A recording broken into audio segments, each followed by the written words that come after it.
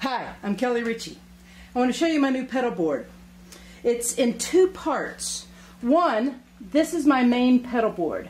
My goal for creating this pedal board was to get something small and compact that had every component on it that I needed, but that I could carry in one hand with my guitar case in the other. I've accomplished it. It took quite a bit of time, quite a bit of thought, so I'm going to show you what's on this board, the signal chain, and why I selected these pieces of gear. Now, if you'll notice, I have a Boss RC300 looper on the floor in front of my pedal board. This is free.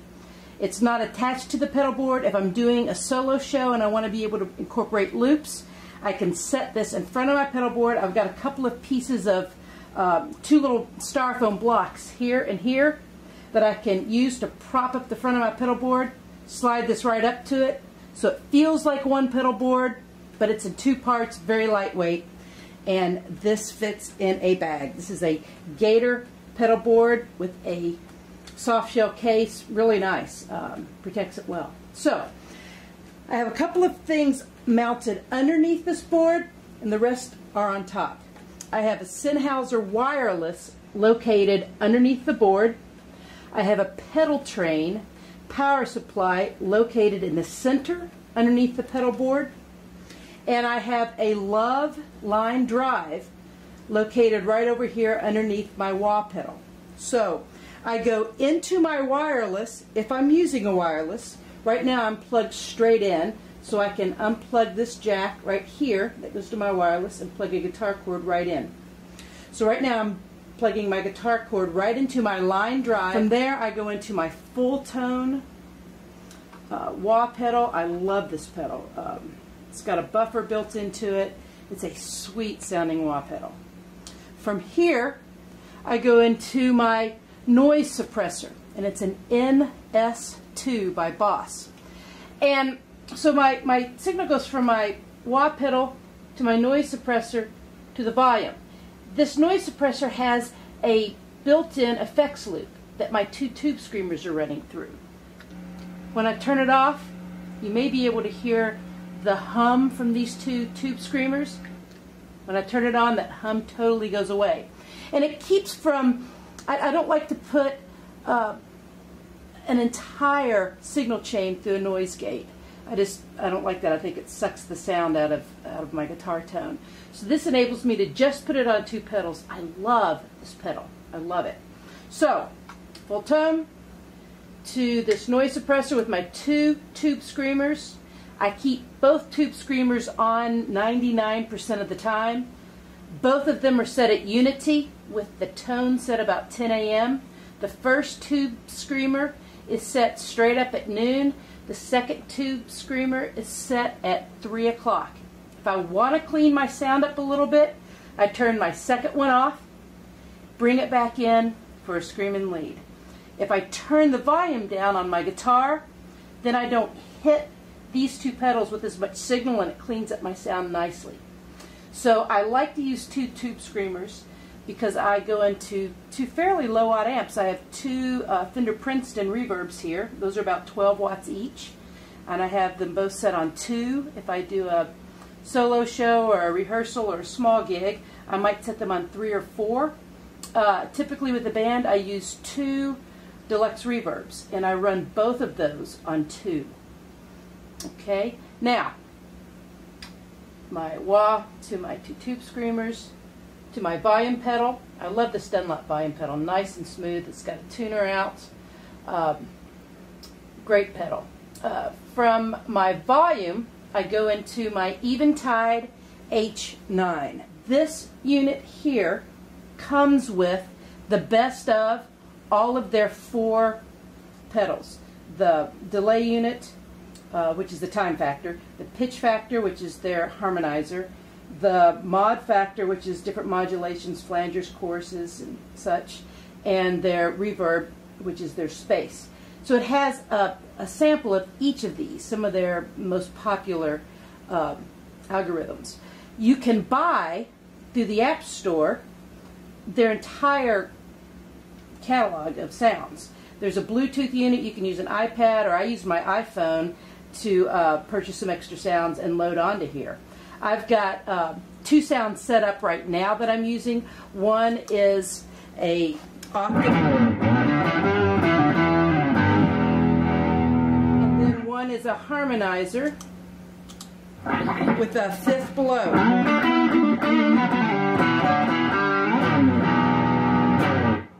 So those are my 2 main harmonies, an octave and a 5th below that I use. And this is brand new. I'm going to be putting some other sounds in here. I've got it set right now to where it just goes between those 2 different sounds. I can turn them on. And this also doubles as a tuner. If I hold both of these down, I've got a tuner. Really nice. Saves real estate again on my board. From here, I go into my Flashback, my triple Flashback delay. This is by TCL Electronics. This is 3 delay units in one. And like most pedals, you can only use one at a time. And like their Flashback, you could only use one at a time. I originally had that and upgraded to this. Here you can use all 3 delays at the same time. Stereo in, stereo out, a bunch of different parameters for subdividing notes. Great pedal. And from here I go into this DD20. It's a Boss digital delay, and I set this for a ping pong effect, which I could do this, but I'll explain to you why I have it set up.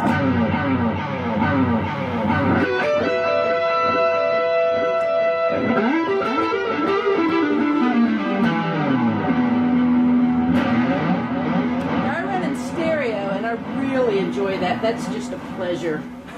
I like it. I just think it sounds marvelous. And so I use 2 low watt amps and run in stereo. Nice big fat sound. I love the setup. This delay here, right now I have the first delay on just kind of my stock delay that I've always used. It's set about 440 milliseconds. Blat, blat, blat, blat. And then it's gone.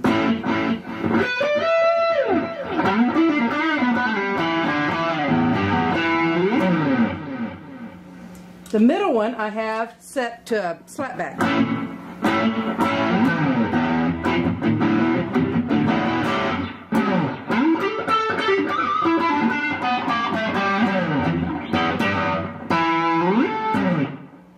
Now I still have this set for a ping pong, but I got this back in the chain because I like one being dedicated for just ping pong. This delay here is sweet sounding. A lot of nice warm sounds. You can save all of these presets, tap delay. You can run these in series or in parallel. I just had this for a few weeks, so I'm just really getting into it. I have the sounds that I like. I've got those set up, but I want to experiment with it and find some really cool stuff. There's an expression pedal I could pull in if I wanted. So that's my new pedal board. And again, I can carry it in one hand and my guitar case in the other. And wow, what a change, because the big monster rig that I had, it had gotten so heavy, it took 2 of us to move. So the guys in the band are really happy to see this. So that's really cool. I added this Boss RC 300, and I went through every looper that there is. A lot of them have a lot of cool features. This honestly has everything. I've only had it for about a week. I had the RC50. It takes up a lot of real estate, and so I opted to get rid of it because it was so big. But I need something that will do MIDI, that will sync up. I just got the Machine Studio, so I'm starting to get into a lot of programming, making a lot of loops, having a lot of fun with that. It'll integrate nicely with this. Again, I'm building my sound library. So this has 3 independent loops, totally independent. You can run these to sync up. You can run them to where when I turn this off and kick the next one on, it goes to the next track and doesn't go with the 2 tracks. So say I'm doing a verse, chorus, back to my verse, I can do that. Or I can layer it to where I have this track going and then I turn this on in addition to that. Turn this on in addition to that. You can control the individual volume of each track. You can program that and save it. There's some really nice rhythms already stock in here. So, like, here's one rhythm that I've got. You can run the rhythm tracks to a PA, and then I have my guitar set to go to my amps. So here's a pre-recorded loop that I got.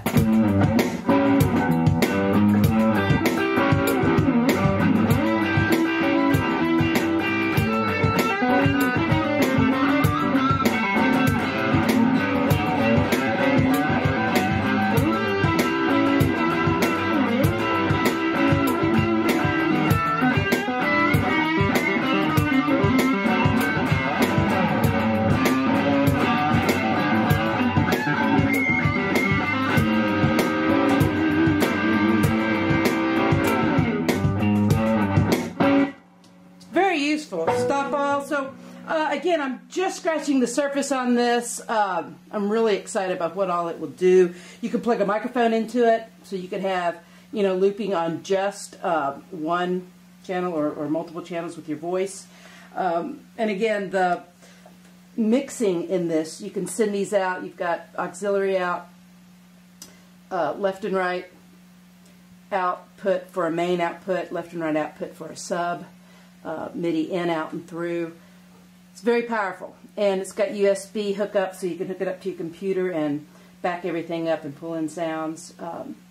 So that's the new pedal board. Those of you that may be interested in the amps that I use or the settings that I have on those, my two Princetons, I have one that is truly a 67, and I have, I'm sorry, it's a 67 or 68. And then I have the 68 reissue, I believe it is, that I just got. I really, really love these amps. Again, they're about 12 watts. I have the reverb on very little. I just like a little bit of presence of reverb. Because these have 10-inch speakers, I can only run my bass at about 8 on these two amps, and I run my treble about 7. That's the sweet spot, I think, on these two amps. And both of these are turned on to 2 at the level down here. On stage, when I use two Deluxes, Fender Deluxe Reverbs, I run my bass all the way open. I put my treble on 5, and I run both volumes on 2. With just, and I set my reverb on about 2 o'clock on both of those. So that's my setup. Thank you so much for watching. If you have any questions, hit me with an email. Comments, I'll be glad to respond. I'm a gearhead. Love showing you all this.